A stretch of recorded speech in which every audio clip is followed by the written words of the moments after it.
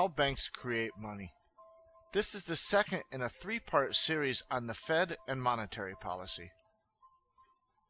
Today we're going to discuss how banks add money to the money supply using fractional reserves. When money is deposited into a bank, the bank must keep a percentage of the deposit as what's known as reserves.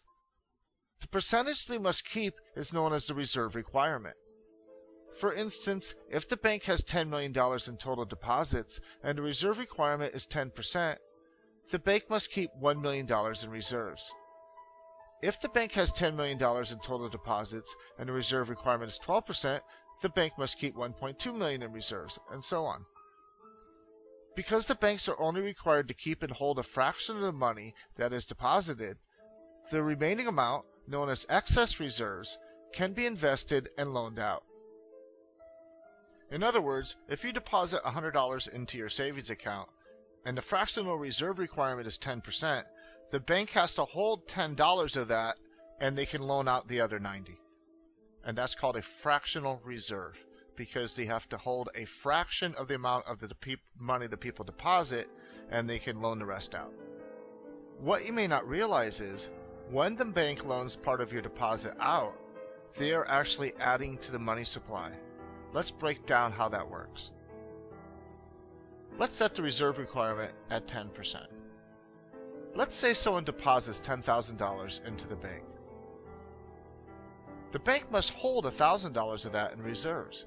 However, they can loan out $9,000 of that. Let's say they loan out $9,000 to another customer so they can buy a used car. The original customer's $10,000 is still there at the bank. He can go take his $10,000 out anytime he wants. However, the bank loaned out $9,000 of that to another customer. As you can see, that loan actually added another $9,000 into the money supply. So the guy who takes the loan out to buy the used car, let's say he goes and buys his car, and he gives the person selling the car his $9,000. And that person goes and deposits the $9,000 into his bank. That bank now holds $900 of that $9,000 in reserves, but it can loan out $8,100 of that. As you can see, another $8,100 is added to the money supply. The $9,000 is still there in the bank account. He can go take it out anytime he wants. The other customer's $10,000 is still there in his account. He can take that out anytime he wants. But as you can see, there's more money created. So the person borrows the $8,100 and spends it on something.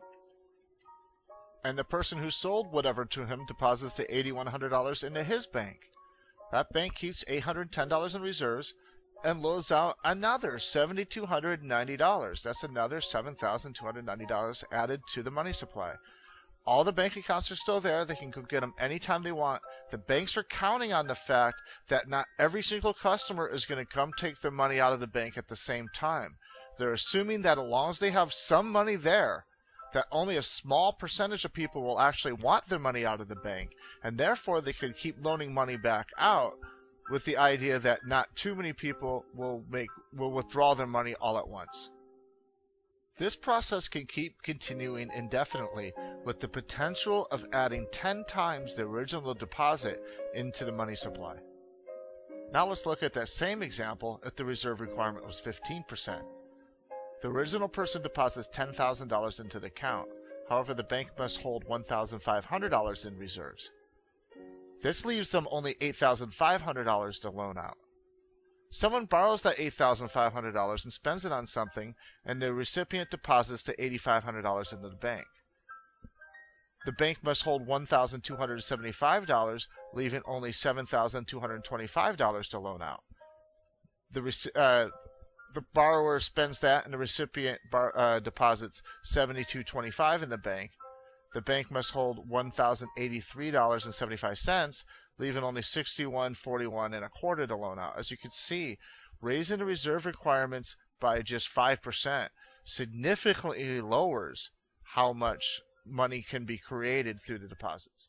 If the reserve requirement is 10%, a $10,000 deposit has the potential of creating $100,000 or 10 times the amount of the original deposit.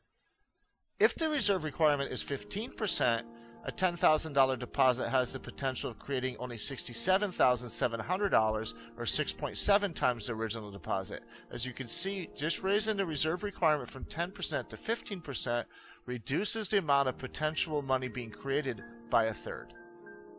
The amount of potential increase to the money supply is dependent on the deposit multiplier. The deposit multiplier is the reciprocal of the reserve requirement percentage. If the reserve requirement is 10%, then the deposit multiplier is 1 over 10%, or 10. In other words, you multiply the original deposit by 10 to see what the potential increase to the money supply will be. As you can see, changing the reserve rate raises or lowers the nation's money supply. Regulating the nation's money supply is one part of monetary policy, which is the subject of the next video. There, now you've seen how banks create money and add to the money supply. You've also seen how a very small change in the fractional reserve requirements can have a very large potential change in the amount of currency in circulation. So there you have it. In the next video, we'll look at how the Fed uses reserve rates and other tools to control the nation's money supply to try and influence the economy. See you then.